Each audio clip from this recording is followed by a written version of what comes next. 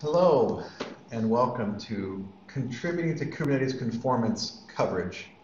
I'm with ii, and we're a coding cooperative in New Zealand with a focus on cooperative coding. Pairing is sharing for us, and anytime two or more of us are together cooperating on things, then ii is there, right? So the people of the co-op are myself and my friend Caleb, who is co-hosting this talk with me, and our friend Zach, who down in Wellington focuses on the UI and the database and many other pieces. Stephen Haywood does a lot of test writing, and the Kleinhans brothers, separated by continents during COVID, are collaborating on the PROW and the project management. We're going to focus on two major components, the intro and the deep dive. And in the intro, we're going to ask some questions about what Kubernetes Conformance is and how to participate, and wrap up at the end by showing conformance submission passing. First question you might have is, what is Kubernetes Conformance? Great question. It's good to have shared expectations about the Kubernetes API so it can behave the same way regardless of who's hosting it for you. I know it's important to me to have my workloads run everywhere that I see the Kubernetes logo. Luckily, we have a conformance website that walks everyone through the process of understanding what it is that Kubernetes certification provides and how to participate. Our deep dive will go a little further into that. During this intro, we're going to go through the conformance repo and create a new folder underneath one of these, starting back at 1.9 through 1.19. Though we only, I think, allow the last few releases to be certified, as long as they're still supported. Why is Kubernetes Conformance important? Because vendors shouldn't matter about workloads. That's fair. I would expect my stuff to run anywhere, regardless of vendor. The Kubernetes Conformance program kind of ensures this for us. But now that you've got these case expectations, who might be able to meet them for you? Yeah, there's about 67 or more. Quite a few. That's great. CNCF actually has a landscape where you can go to the website and click on the certified case providers link on the left and look at this long list of providers that can meet your case expectations. If you're wanting to get on that list, you might be asking, well, how do I certify my case distribution? It's a great question. So there's some public instructions on this if this is you. So what you'll need is 4 different files, one of them being documentation on how to make this reproducible. There'll be some product metadata, and then there'll be 2 types of logs that you need. Why don't we go through and get some stuff set up? I like that. We have the README from the kind SIG that submitted their 4 files about 7 months ago for 1.18.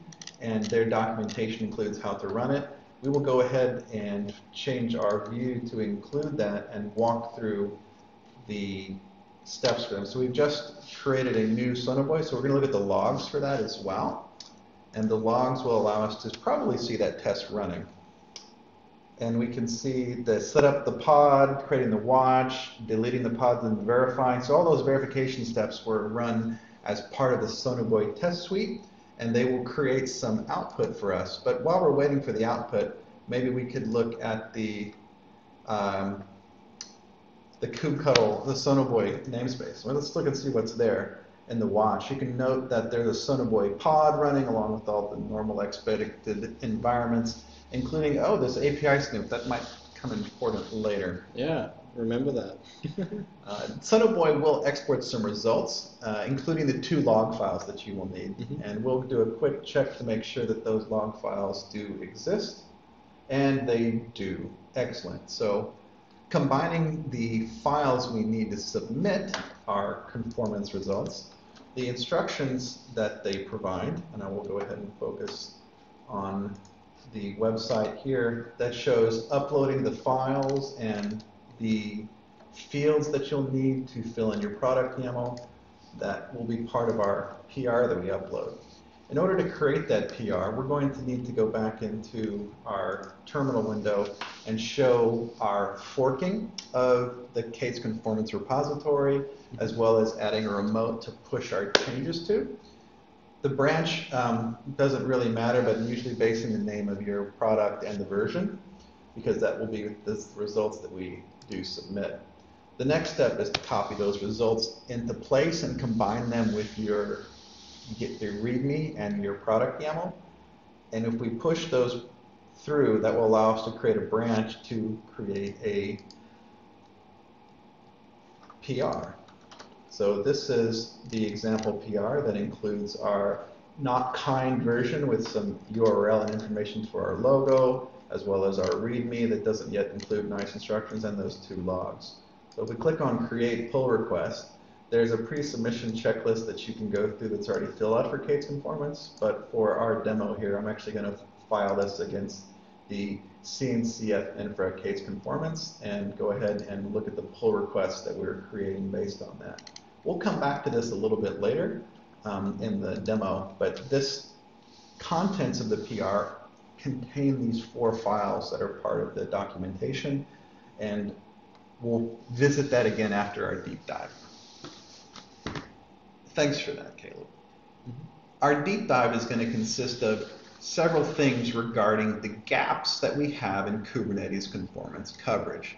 3 main things: identifying those gaps, closing those gaps, and preventing the gaps, so we can color in all of the parts that are missing.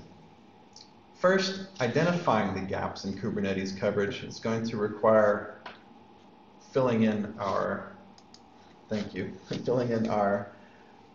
graph here. APISnoop.cncf.io is built on top of a database that looks at the entire surface area of the Kubernetes API and lets us see the operations that have conformance coverage, which is the darker color, and test coverage that's not yet conformance, which is a lighter color, and the gray areas, which have no test coverage at all.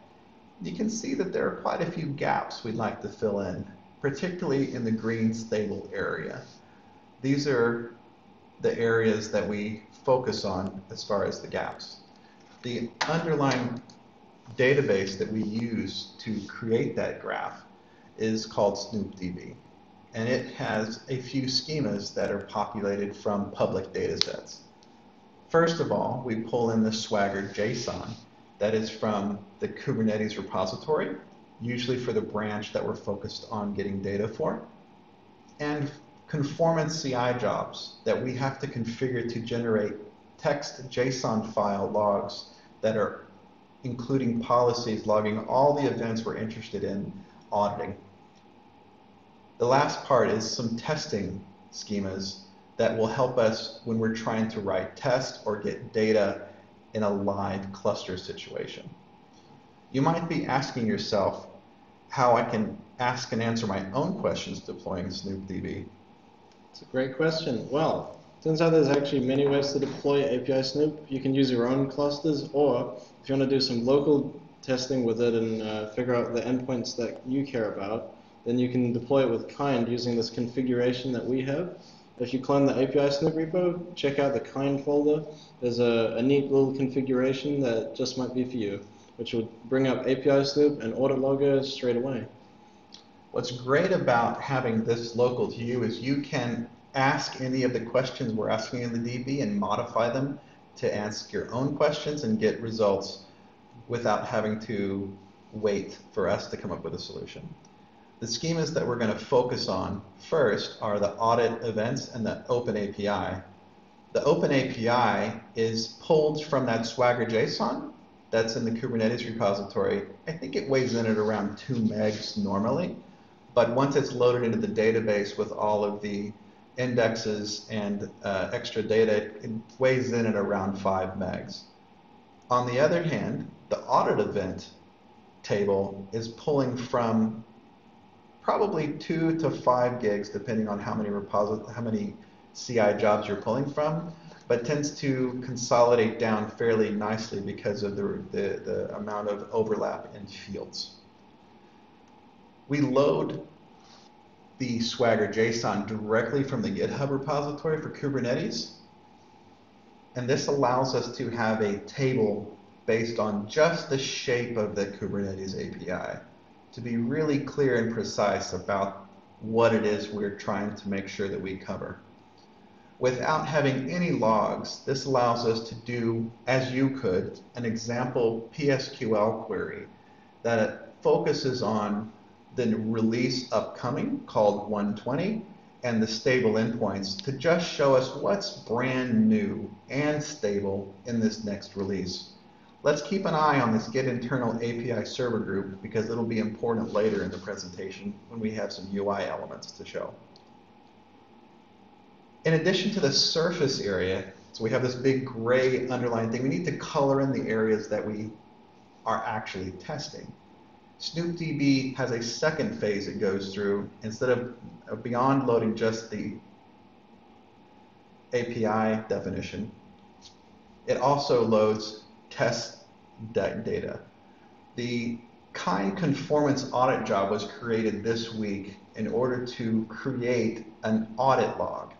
You can see that the audit log that it creates there is brought in to our APISnoop DB so we can have all of these tests and see all the endpoints that it hits. The database table underlying that ingests those logs allows us to know and query the test, whether that test was a conformance test or not, and all of the raw JSON data that is part of that audit log entry.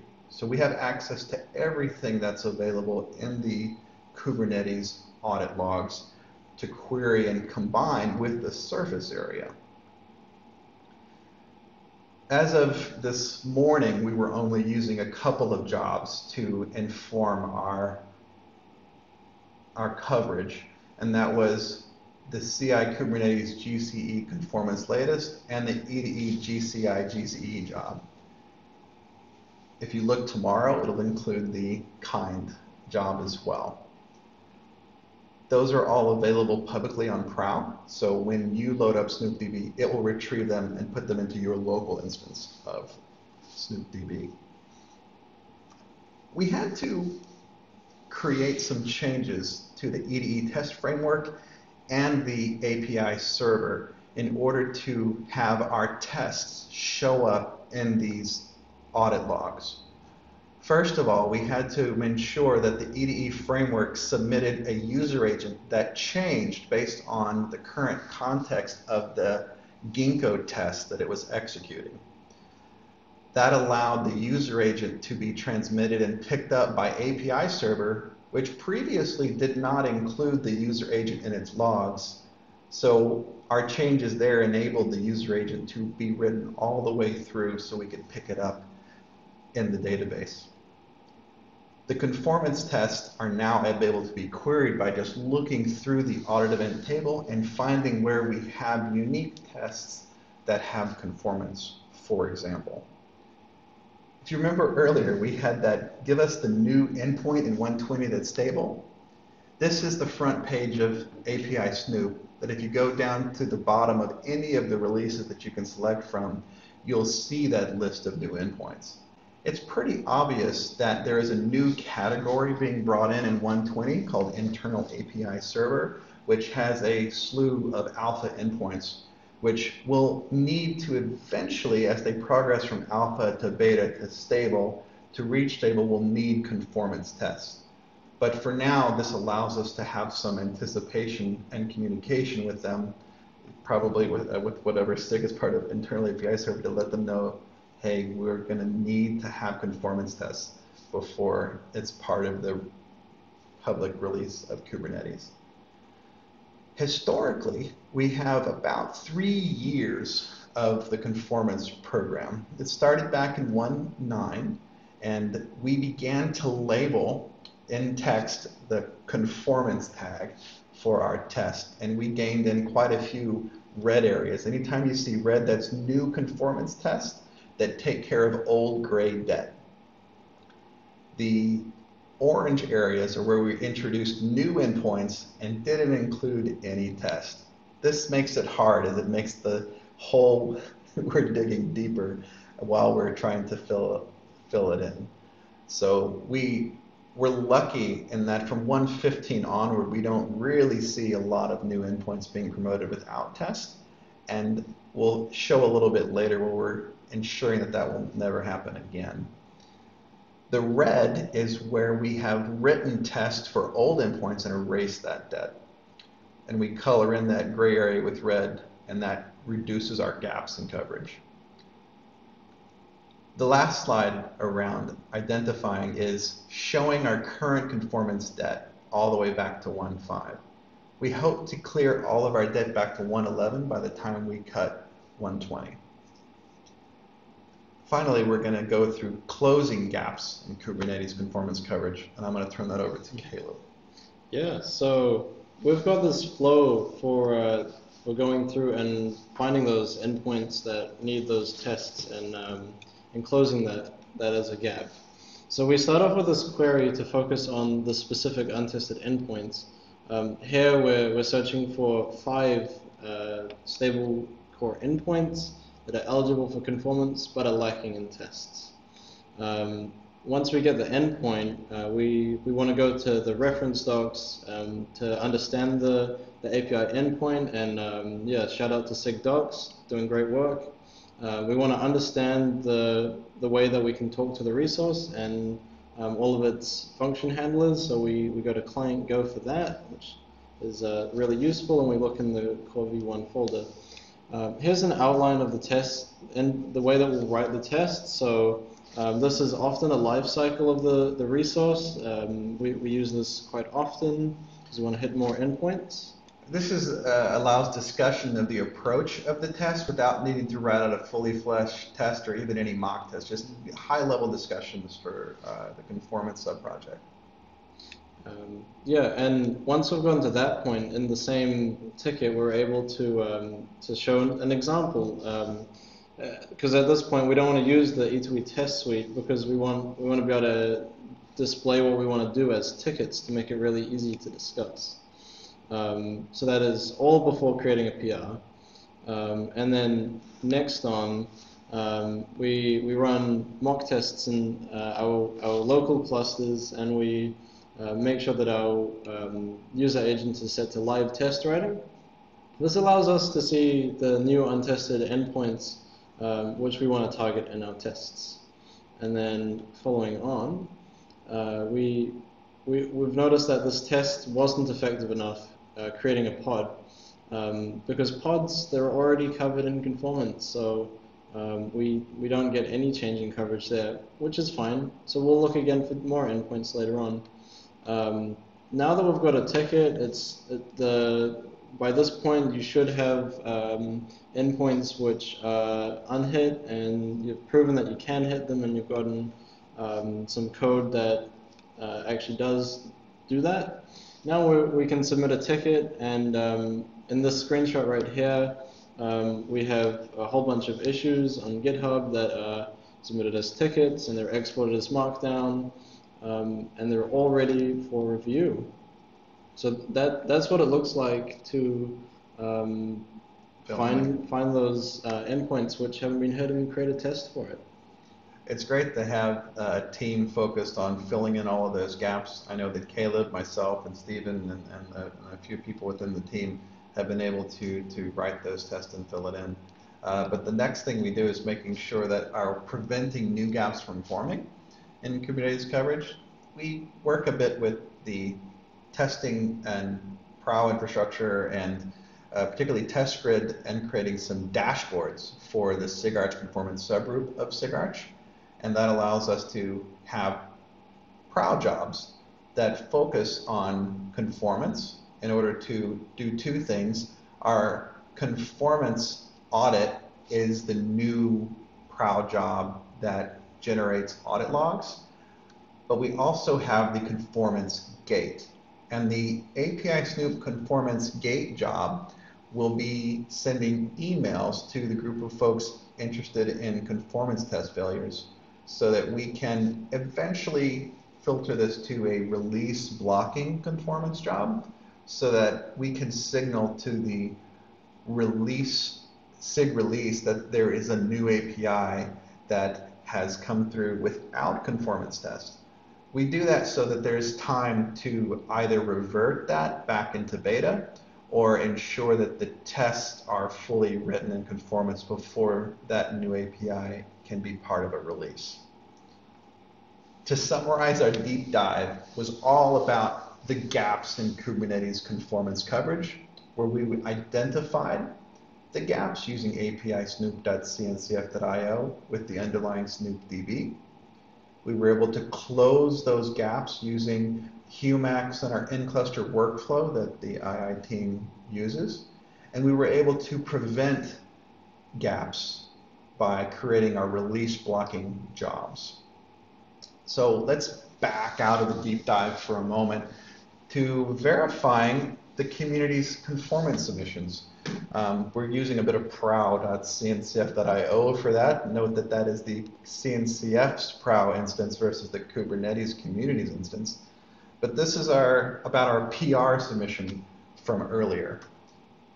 The results get submitted to the CNCF Kate's conformance repository, and initially were reviewed by humans, and it's a lot of work, and then we wanted to make sure that we validated that it was ready for just a thumbs up approval that had metadata around it. And our bot that is powered by a Prow plugin that we wrote goes through and validates that the title and the logs and the test are all following the protocols and they're all run. In this case, we have a required test missing label. And that's because in order to speed things up, the test that we ran earlier for Sonoboy against our not quite kind deployment was only for one test. So obviously it didn't pass. The communication might be, please try again, and here's the directions for running it. But fear not, many other certified distributions have been successfully adding the label of test verified for the release they were interested in, which allows the CNCF to go through and approve those merges and let you too use the certified logo for Kubernetes. That's pretty much it. Here's the main links that we talked about during this talk for the CNCF Certified Kubernetes repository, the APISnoop website, the test grid, the 2 repositories within the CNCF for submitting your conformance results, and the work that the APISnoop team does. We'll open it up to Q&A now, and Caleb and I will see you in the talk.